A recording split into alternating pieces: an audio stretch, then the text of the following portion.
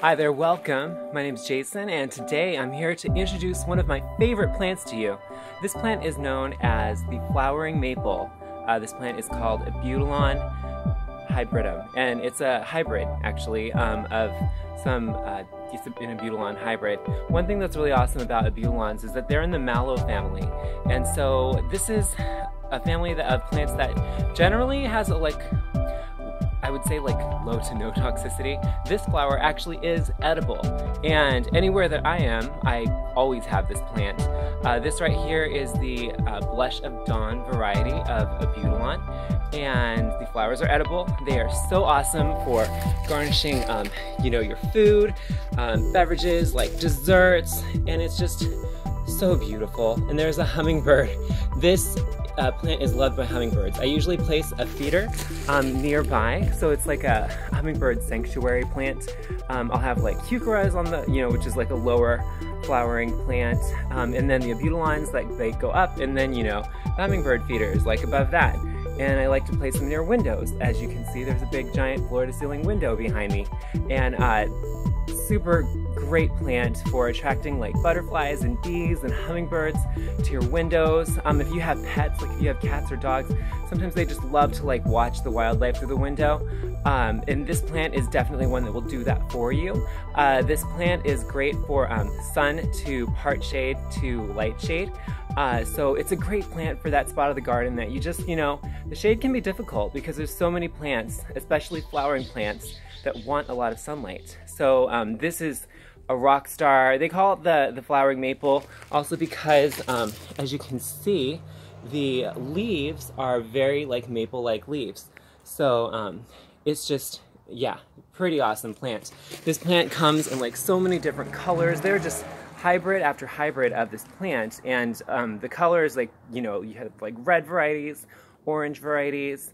I've seen purple, pink, bicolored. There's Abutilon megabotanicum hybrids with more pronounced caps on top of them, where they look like little fairy hats. But yeah, this Blush of Dawn one's so awesome. You can float these in water, and if you have a little bowl of water, you can float them in it, and they're just really pretty like that. This plant originates from a number of different parts of the world, and this is actually a hybrid, so I can't say that this particular Abutilon comes from one place. Probably. Its origins do find themselves in South America. Even Australia has Abutilon. It's a very large genus with very many different varieties of the species, and there are a lot of hybrids. Blush of Dawn's pretty awesome because it just blooms. I never see it going to seed. This variety was selected because of its bloom factor. All Abutilons have huge bloom factor, but this one doesn't complete the cycle by going to seed. Instead, it just keeps making blooms and they fall off. And so you do want to be aware of what you plant beneath the plant because it will drop a lot of flowers because it makes so many flowers. So if you look beneath it, it's a little bit of a mess. But there's some heucheras, that's these plants, and there's some Balmia. It's a great companion plant to Daphne also. Daphne is a winter flowering plant that does well in dappled shade. So an awesome plant just all around, attracting wildlife, giving you all these blooms, all of these blooms that you can incorporate into cuisine. The flavor, not much of a flavor, not much of a fragrance either. I usually use the lettuce reference when I'm serving it, just because it's kind of a blank flavor, but it definitely adds beauty and flair and pizzazz to wherever you put it. It's just so pretty. It's like putting hibiscus flower on your plate. But, and actually that is a relative of this plant because they're both in the mallow family. Gophers do like a lot of different plants that are in the mallow family. So if you do have gophers in your garden, I recommend putting a wire net around the root ball upon planting to discourage them from, coming to this plant. But it's just all around awesome. As far as fragrance, not much of a fragrance, just beautiful. What else do I have to tell you about this plant? Oh yeah, remember the windows, the floor-to-ceiling window. I'll show you the effect that you get when you plant this near a window. So we're just gonna go inside, and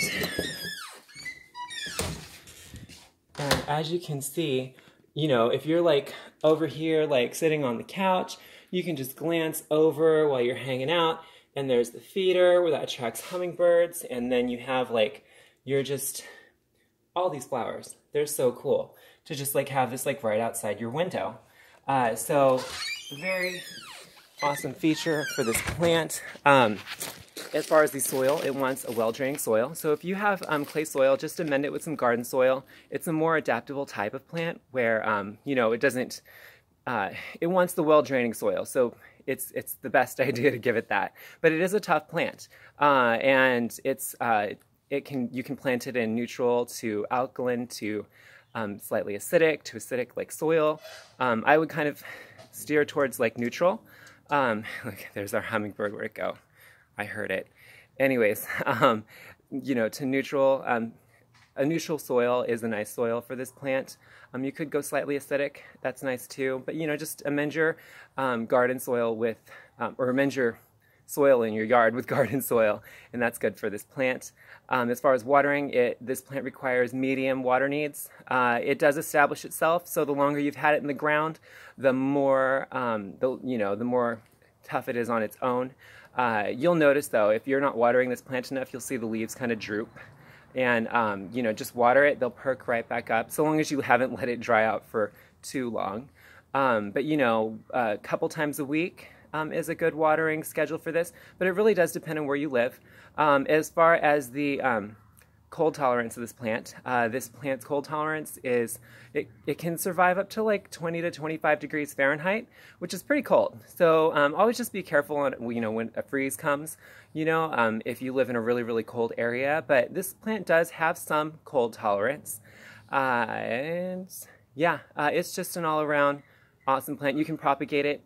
As far as propagation, it propagates easily. You can root this in water if you want to have a greater success rate. You can also root this in perlite with rooting hormone.